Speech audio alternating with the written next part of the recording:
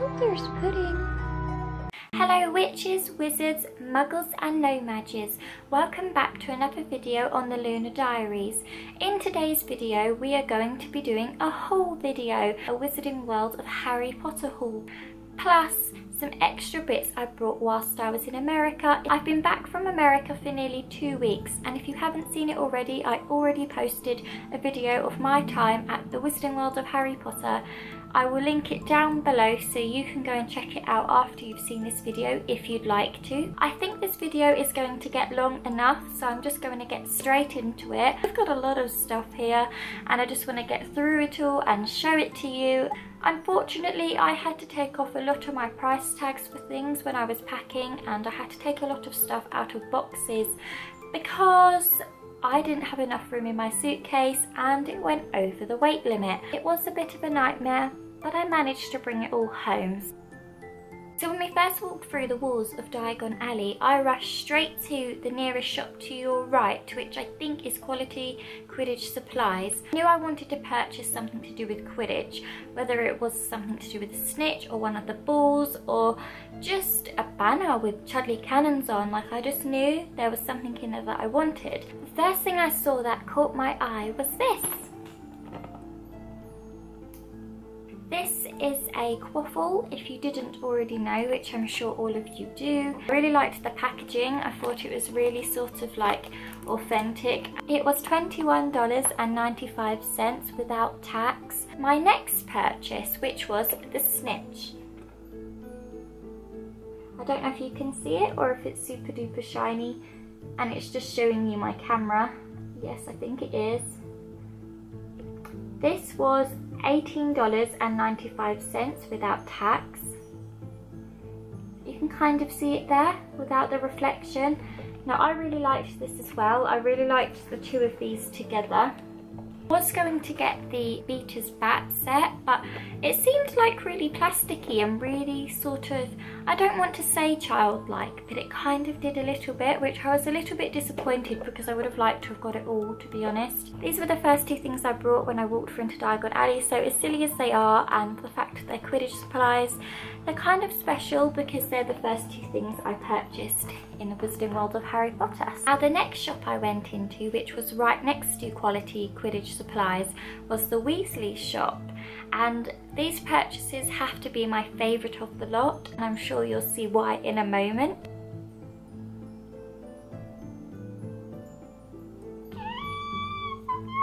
This big boy was my next purchase at the Wizarding World of Harry Potter, and when I saw him, I was so sure on him. I fell in love, like Rose fell in love with Jack on the Titanic, and I knew this one was for me. Draco was like, are you going to be okay getting that home on the plane? And I am very proud to say I carried my Pygmy Puff on the plane with me.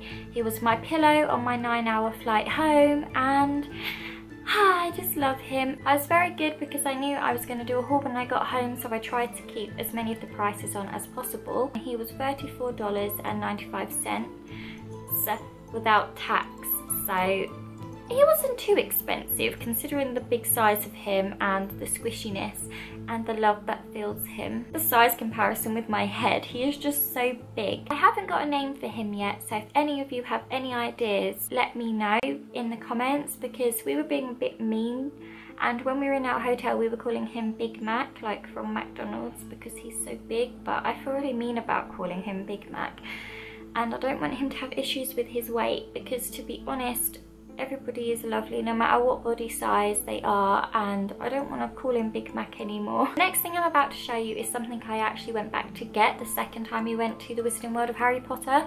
My friend got one, and I already have this colour and size of Pygmy Puff, but these Pygmy Puffs now make noise, and by noise I mean the cutest noise you can fathom. I bought another Pygmy Puff, and this one still has its tag on him as well, and he was $18.95.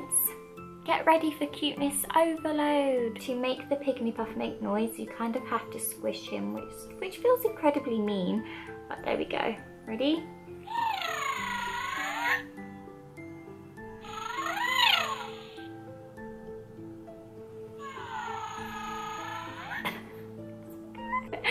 actually brought tears to my eyes. I don't know why I'm obsessed with these little fluffy balls, but that's actually made my eyes a bit watery. It's just so cute.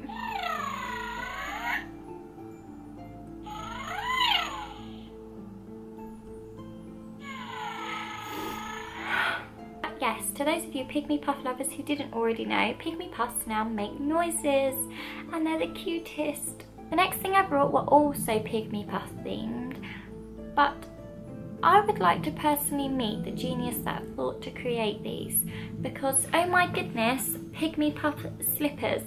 What genius thought this idea up, because I would seriously like to give him a hug. But I made a fatal error. I was so excited by these slippers that I picked up an adult large. I think they will still fit me because overall slippers generally do, and to be honest I buy things more for collection purposes, so it doesn't really matter, but that'll teach me not to get too excited and just buy whatever I see and pick it up in future. Pygmy Puff slippers were $26.95. They are the cutest. The next thing I brought we also picked up on our second trip to Harry Potter World, as I'm going to call it now because I keep calling it the Wizarding World of Harry Potter and it's just so long, so we're just going to call it Harry Potter World for the sake of this video. I was umming and ahhing about this, not because I didn't want it, but because I wanted it so much, but I didn't know if it would fit in my suitcase or if it would be too heavy. It's going to be really hard to show you this, so you're just going to have to bear with me. Don't know if you saw that, but hopefully you did, and it is a Pygmy Puff blanket. Let that sink in for a moment. A Pygmy Puff blanket, and not just any blanket, the most fairy blanket you've ever felt in your whole wizarding life. I saw this blanket, I was just thinking, I am so blessed to be a Potterhead, I am so blessed to be alive, I'm so blessed to have read these books, and I'm so blessed to have witnessed such a beautiful sight such as this. I don't know if I've said this already, but if I didn't, the blanket was $39. One of the next things I brought, which I just had to as soon as I saw it, was this. It is a Triwizard cup. It is the plasticky toy version, but I just thought it was so awesome as well. It didn't matter to me. And apparently you're supposed to be able to use it as a drink. You're supposed to be able to take the lid off like such, if I can do it, and you're meant to use this as a cup. I would never use this as a cup, but you're supposed to. That's just awkward. You do not use the Triwizard cup as a cup to drink your beverages out of, but I really like it. Even though it's kind of plasticky, I really like the detail on it. I just think it's really cool. Top it all off, it lights up at the bottom as well, and it's just super cool. I really love it. And it was $19.95, and I would definitely recommend getting this. I think it was really worth its money. Draco also brought me a lot of things on this trip, which I was super grateful for, so thank you, Draco. Draco brought me this Galleon set, and you have a Galleon, a sickle and a nut, which is wizard's money. I'm sorry if you can only see my camera and my curtains. I'm trying to show you. You get the general idea. Maybe if I open it. Just don't want them to fall out. Is that a little bit better?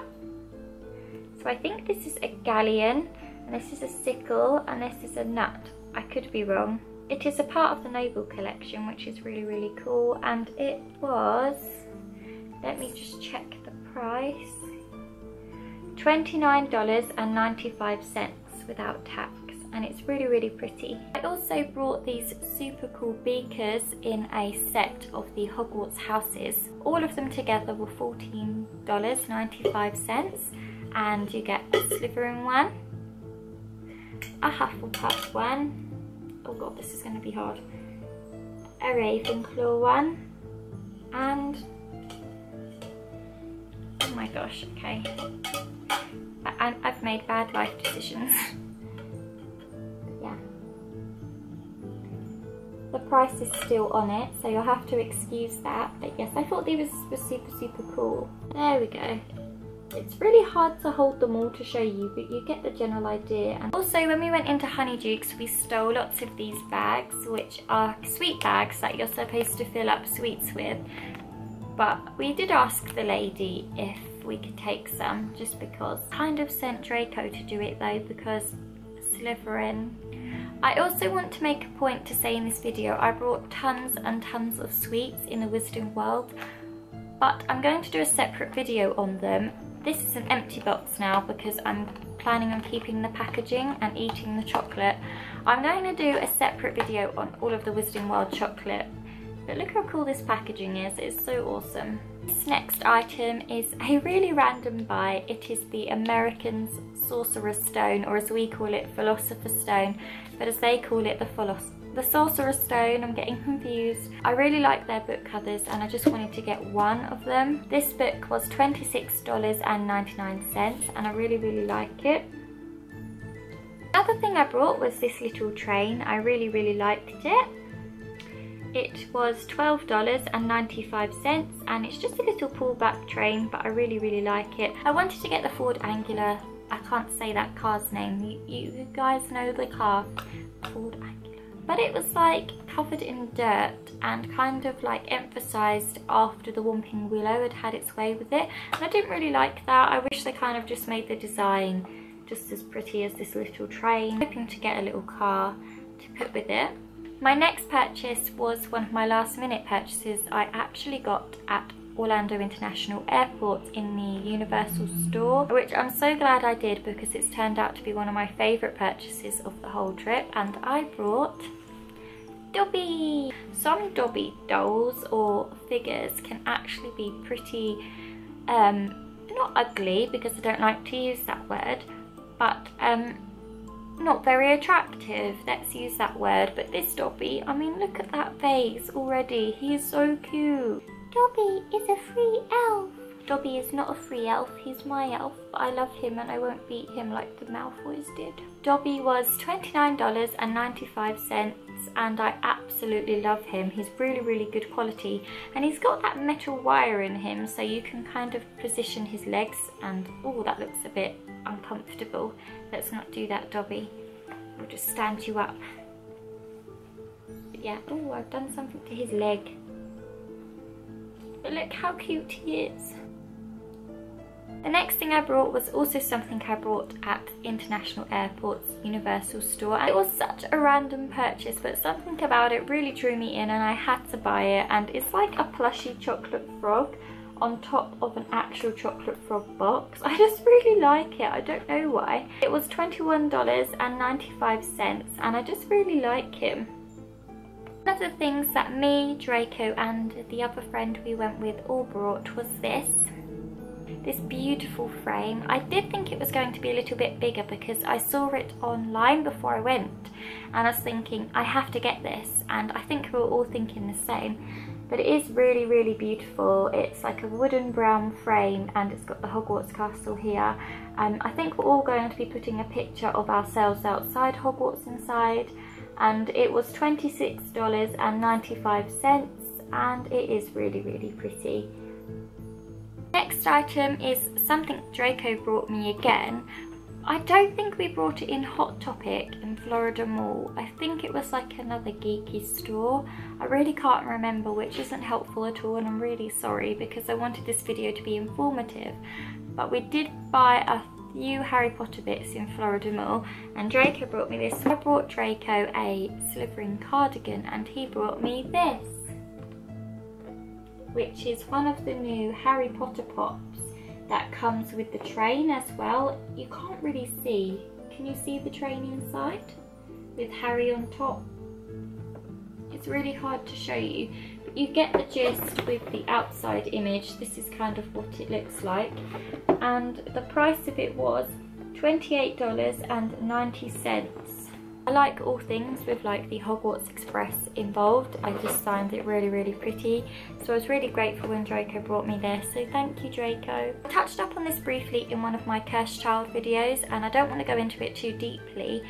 But next year I'm moving out of my London apartment into a big house. In this house I'm going to be having a room called the Luna Diaries office, and in short it's basically going to be a Harry Potter room, and it's not going to be a bedroom, it's just going to be an office, and I'm going to decorate it however I like, and it's just going to be my space. So this next purchase, which was something Draco and I went halves on for my room, I'm going to try and show you. It's in packaging still because I don't want to damage it.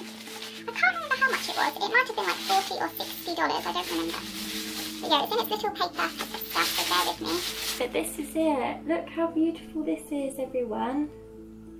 I'm sorry if this video is getting dark at all. It's because it's a really strange day in the UK where one moment it's really sunny and the next minute it's really rainy. I also kept this for memory. It was one of the cups we had butterbeer out of. I actually think this was frozen butterbeer. The last couple of bits I sort of brought in the Wizarding World itself were 2 scarves, and I don't really know why I needed 2 scarves, especially as they're 2 Ravenclaw scarves, but it was a thing that happened and money was spent and I don't have any regrets. I brought 2 Ravenclaw scarves. I kind of have a reason for buying 2 though, so bear with me. The first scarf I'm going to show you was $36.95, and it is, I guess, the Quidditch scarves, as you would call them. And I'm going to try and show you, it's really cool. It's got Ravenclaw all along it, and I'm actually going to keep this scarf to wear in winter. Now winter's approaching, I kind of wanted a scarf that I felt comfortable to kind of wear for a few months. I wanted a scarf for the winter that I could relax and just wear without worrying, so I brought this one for that reason. And the next scarf I brought was purely for Ravenclaw replica reasons. For some reason I didn't take the price off for the other one, but I did for this one. This scarf was a little bit more expensive, it was $36, which I will keep for photo shoots, and it is just the typical Ravenclaw one. It is my ice cream wrapper from when I had butterbeer ice cream, and I'm not even joking, that ice cream was the best ice cream I've ever had. Whilst I was in the Weasley shop, I also picked up one of these cuties. It was $9.95, and really I just brought it for how cute it is, because it is really adorable and I really like the little love potion design. But apparently it has honey or syrup or something inside that you're supposed to slip into your tea. But it's just so cute, I couldn't not buy it. One of the things I really wanted to try when I went to Harry Potter World is pumpkin juice, and needless to say, I didn't like it. I think the flavour could work, but it was a little bit too much for me. It did kind of make me feel a little bit sick after a few sips. It was very, very strong. If you're a big lover of pumpkins, it might be for you, but it was just a little bit too much for me. Needless to say, I really wanted to buy this drink just for the packaging. You really cannot go wrong with this packaging. I think it's like one of the best packaged things at the park. I just think it's so cool that it's got a big pumpkin on the top. Can't remember how much the pumpkin juice was. I think it was around $6. I might be wrong. The last thing I brought in the Wizarding World on the last time I went was this headband. I just really liked it. I wore my Luna costume for a little while in Harry Potter World, which sounds crazy, I know, because I was absolutely melting. I posted the video. If you haven't seen it already, I will link it down below. Afterwards, I couldn't have got changed fast enough, and I brought this and I wore this for the rest of the day, and it's really, really nice. It's a Ravenclaw sort of school headband, I suppose. This headband was apparently $16 according to the Universal website, so I didn't really realise how much I paid for it, but yes, this was $16. Tiny little bit overpriced in my opinion for a headband. It must have been one of those situations where I just grabbed and ran again and didn't look at the price, which happened a lot. Don't do that.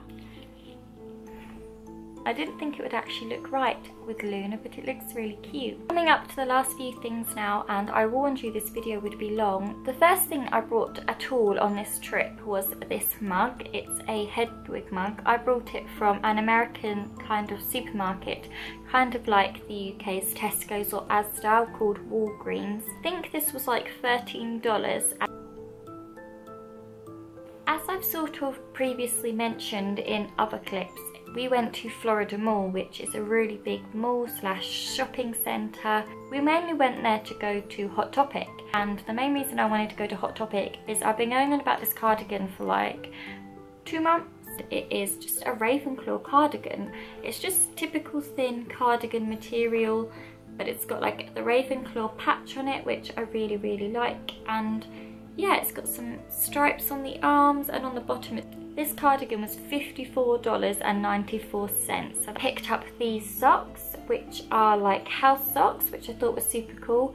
They were $14.50. You get Gryffindor, Slytherin, Hogwarts crest, which I found super cool, Hufflepuff, and of course the lovely Ravenclaw. Last thing I'm going to show you, because this has got super long and I'm sure you can tell the sun's going down outside and I'm getting super dishevelled and tired. I can't tell you the price because I actually wore this top home, so I had to take the label off. And then when I did a bit of research, I couldn't find it anywhere online, not even on the Hot Topic website. So I think I'm going to say it's around $14 to $20, somewhere around there. It's basically just a Quidditch top with Ravenclaw on it. It might be a bit dishevelled because I've worn it already, but yeah.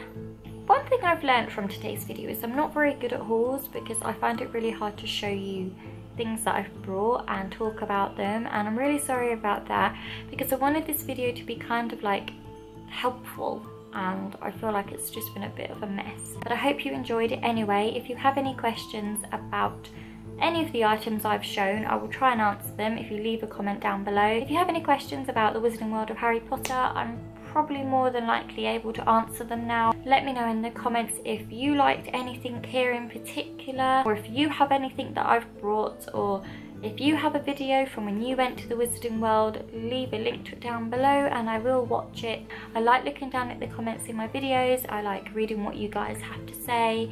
So yeah, don't be afraid to do that because it is just really nice for me to read, and I do read them all. The video's already got long enough, so I'm gonna go. If you stuck around for the whole thing, 100 points to whatever house you are. I also don't know if I mentioned it anywhere in my previous videos, but I reached 1,000 subscribers and I don't want to make a big deal out of it because they're just numbers. What I value more is the love and support in a little community of tiny people I've started to make, and I'm starting to recognise all of your faces and your names, and it's really nice. And the 1,000 is just a number to me, but it is 1,000 people who do enjoy watching my videos, so that has to mean something. So thank you guys so much for helping me reach 1,000 subscribers, and by doing so it also opened up a door for me to work with a Harry Potter company with some of their merchandise, which I won't say anymore, but you will see more soon on this channel. So I hope you're all well, guys. Sorry for the length of this video. All the links to my Instagram, my Twitter and my Facebook page for the Lunar Diaries are down below if you want to check them out,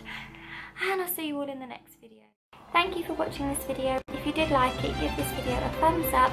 Don't forget to subscribe to join my Pygmy Puff army, and I'll see you all in the next video.